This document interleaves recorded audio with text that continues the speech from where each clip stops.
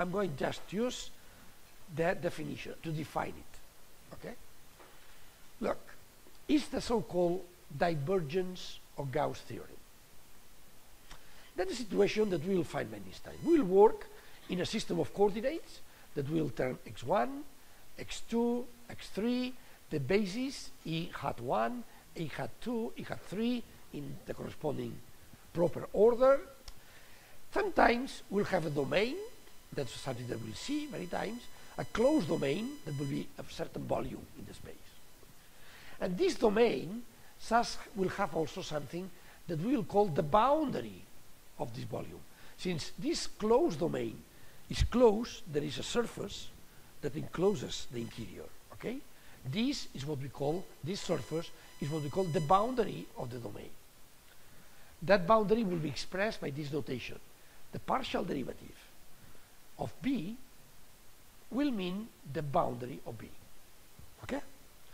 Then we will assume that we know the normal at every point of the boundary, okay? Which is orthogonal and unimodulus. Look, by the way, one can wonder what is the sense of the normal. When we have a closed boundary, we will follow the rule from now on. The normal will be always the outward normal, the normal towards the exterior. So choosing the two possible sense of n would be that way or that way towards the interior. We just check the sense of the normal, just the one going to the exterior, the outward normal. Okay, well, so let's imagine that we have this situation. We know these are geometrical properties. We know the volume, the domain, we know the boundary, and we know the outward normal at every point. Okay? And now we have a certain tensor field.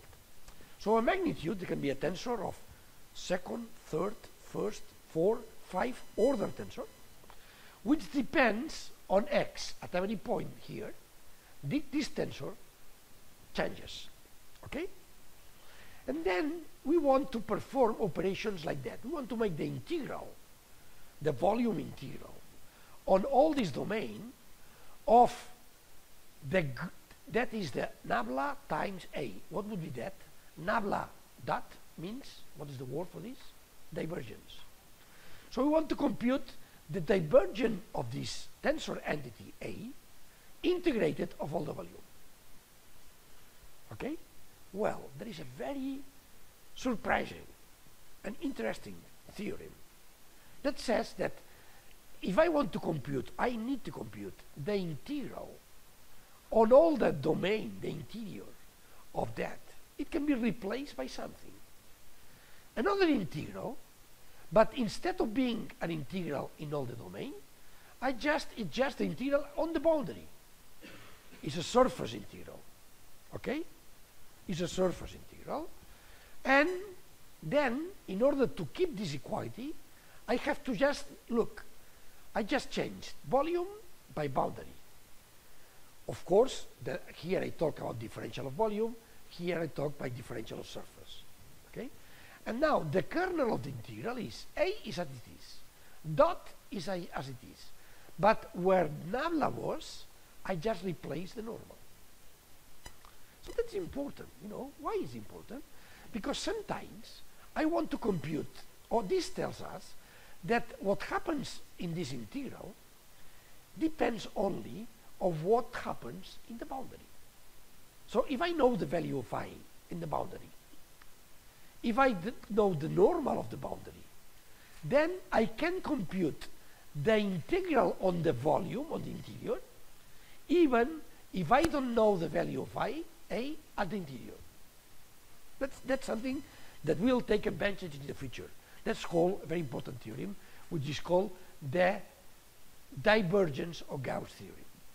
That was, of course, derived by the famous mathematician Gauss. Look, I could do something. I mean, there is no name for that, but I could theoretically think of a differential operation that was placing A in front, the dot product, and the divergence at the right. what is the name of this? I don't have any name for this because we are not going to use many times this. But we could give a name for this.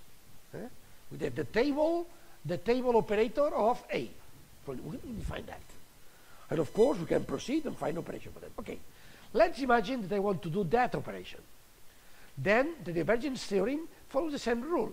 You can replace that integral by a surface integral, and then I replace the differential of volume times the difference of surface, and then I keep the position of A, I keep the position of dot, and when I find delta, the nabla, I just place the normal. So somehow, by replacing in that kernel nabla by normal, and by replacing, I can replace the integral of the volume by the integral on the boundary. Either in that case, or either in that case. That's the Gauss theory. So, this can be generalized very easily. This, the Gauss only proved that when I have here the dot product. So divergence, okay?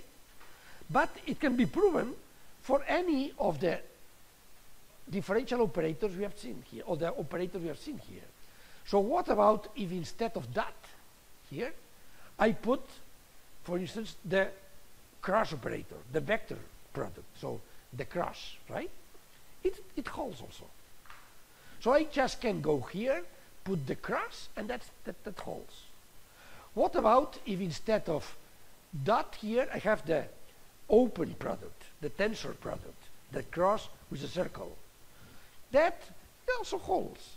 Just replace the cross operator here, put them here, replace nabla by n, and it holds. So this is the synthesis. That's general divergence theory. Whenever I have a differential operator acting means multiplied by some operation, acting with some operation, on a tensor field, any order, I can replace the volume integral by a boundary integral, just by replacing nabla times n, and keeping the operator and the tensor constants, and doing the operation in the boundary. Okay? That's something that we are going to apply many times. It's not so difficult to remember, right? Just I can pass from, that's an important part, from a volume integral to a boundary integral by replacing the differential by normal. And then, of course, I know to know the normal and the boundary, and then these are two completely mathematically equivalent expressions. The only condition for that, of course, is that that domain is closed. If it's not closed, it's an open domain. So this surface is not closed and it doesn't hold. And of course, this has to be a continuous function. This differential, this operation should exist. If it's not continuous, I cannot take the differential. Okay? But apart from that, that is a very funny, interesting theorem that we are going to use many times in continuum mechanics. Well, that is one we can escape. That's for instance one way to show that. I can do that example. I will do it. Okay. Look, before leaving this point, I would like to just mention some reference where you can find a little more of information there.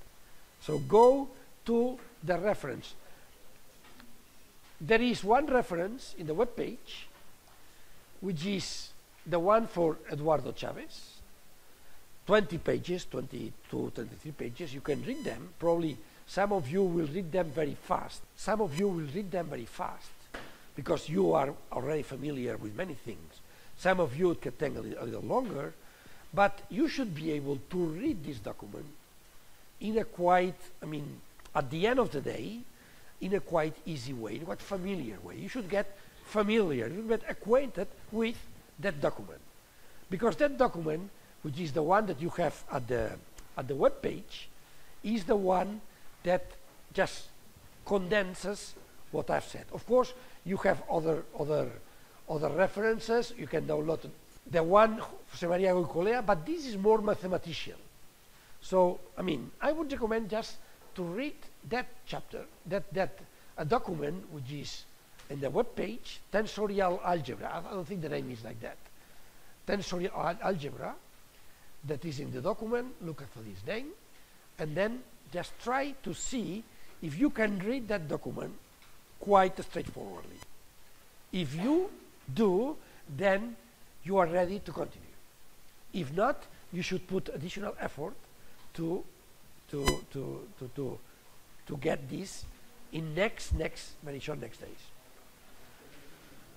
Okay, so ladies and gentlemen, this is the end of something that I did because I thought that you needed in order to make it easier to you. I could have said, we are going to use a language, you just, help do yourself on your own.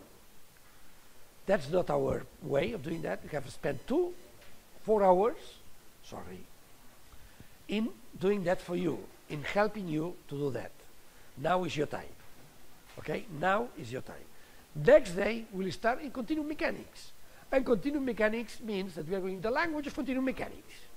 And if you do not understand the language, that means that you haven't placed not enough of effort in studying that. Okay? So please, next day, we see you here talking language of continuum mechanics.